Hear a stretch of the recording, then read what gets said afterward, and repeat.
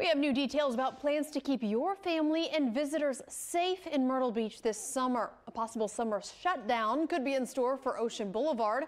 It comes after a weekend shooting caught on video. Our Ali Espinosa joins us now live in studio to explain more about this possible plan. And Ali, Myrtle Beach Police tell you they're actually going to do a test run starting tomorrow. So what can you tell us? Yeah, Rachel, that's exactly right. The plan comes in the wake of this Ocean Boulevard shooting. But police tell me this isn't the first time they're doing this. They say it's all to keep summer crowds safe.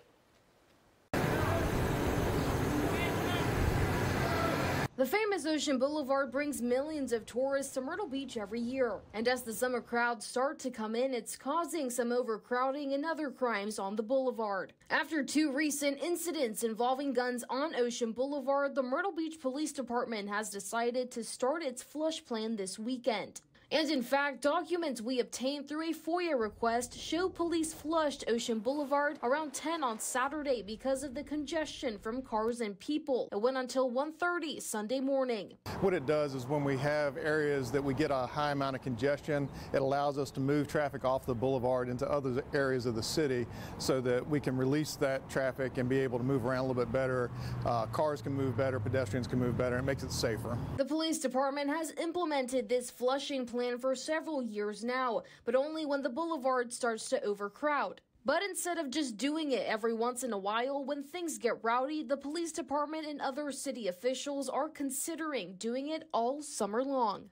So this one we just want to test out this weekend to see if it'll still work with the differences in roads and crowds and all that sort of thing, and then we'll evaluate it and decide if we want to go forward with it.